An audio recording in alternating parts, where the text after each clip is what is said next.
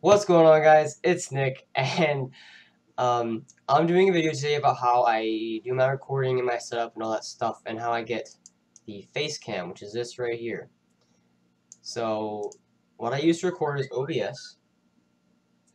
I use OBS to record, and basically I'll leave a link to that in the description, and you can download that, use the studio version, because that works best.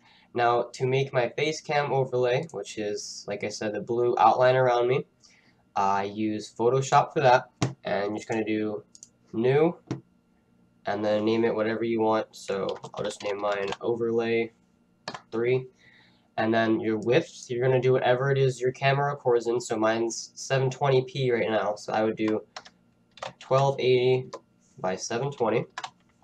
Resolution 72, RGB 32, actually no, my bad, 8-bit, and then transparent background, and then click OK.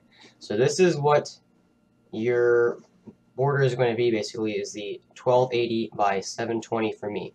So then you're just going to want to do, like for a basic one, just do a rectangle like that, and then fill, none, stroke, make it whatever color you want, so I'll make mine that, and then edit the size of the stroke for your face cam thing.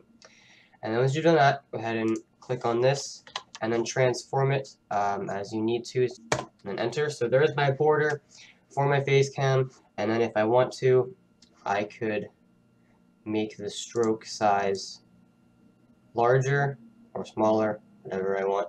So I think right about there would be good.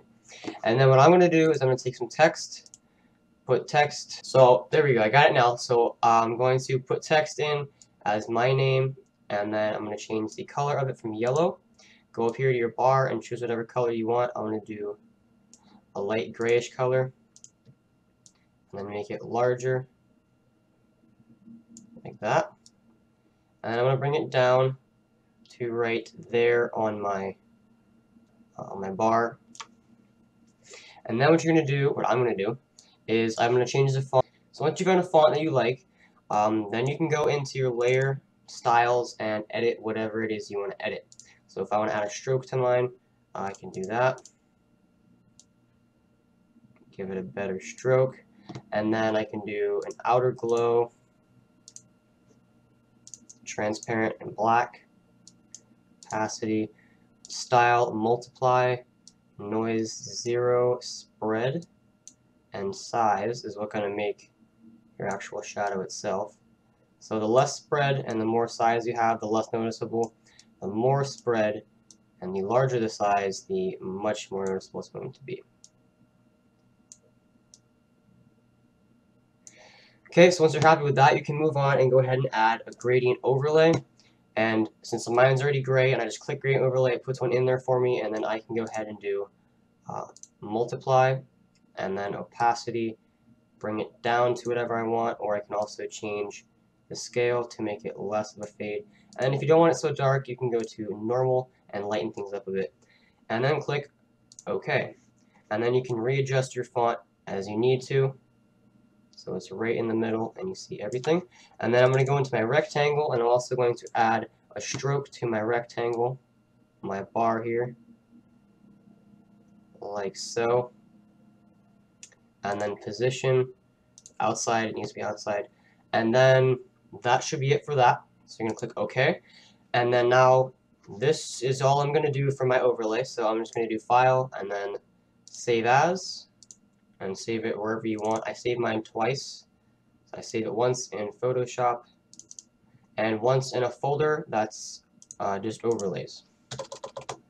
And then make sure when you save it, if you want to save it in a Photoshop file so you can re-edit it later, save it as a PSD, and if you want it as an actual image you can use, make sure you save it as a .png file, which is right here. Click on that, and then click Save, and then OK. And then you can exit out of here, and then now the magic of OBS is I can actually remove the overlay. So now that's gone, and you just see my face. And then you can go in here and click Add, Image, and then I'm going to name it Overlay, and then browse, and then go and find and then select the overlay you have just made. So that one, open it, okay, and then if you scaled it correctly, you can put it in the corner there, and then drag it in to your overlay. So there you go. Now I have a brand new overlay, and it looks pretty nice. I might thicken the edges of the border, but I mean, for the most part, that looks pretty alright. So that's how I make my Facecam overlays, my borders and stuff.